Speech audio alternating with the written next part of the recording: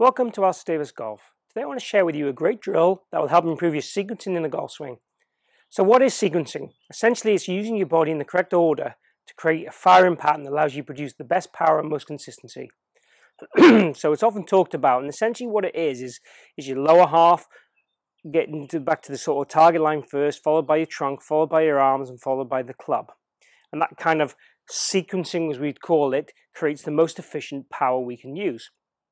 Now there are golfers out there that have great power, great ability, that don't fire exactly in this order. So it's not a deal breaker if you don't, but it's certainly what we'd encourage you to do if you can.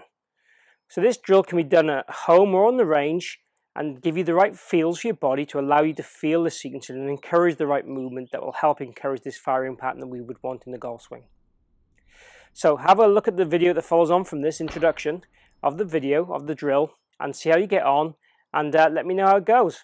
So quite simply, this is the drill. Stand yourself in the doorway with your left bum cheek pretty much against the door, facing exactly into the architrave of the door. Put your hands across your chest and assume golf posture. The idea would be here now trying to keep your eyes facing the architrave, try and open the door through using your hips and legs. This will get you initiating the downswing correctly with the lower half leading and the upper half slightly sort of dragging behind. Creates this kind of what we call X-factor stretch and X-factor recoil, which is the catch-up action. But mainly the only thing we're trying to do from this is get a body sense of the lower half moving first and the upper half catching up. So this is a great drill to do at home to give you some feels that allow you to perform this better in your golf swing with ease. So hopefully you'll get a chance to have a go at this drill. It's a great drill to do indoors to give you the feels for what we want the body to do and transfer that to our normal golf swing on the course.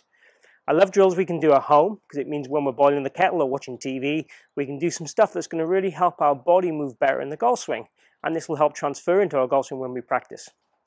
Obviously, in an ideal world, if we can do it while we practice as well, it'll help transfer the skills a lot easier.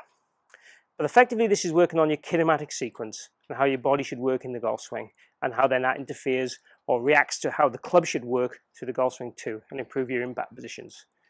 So hopefully you liked the video. Make sure you like and subscribe and share if you can.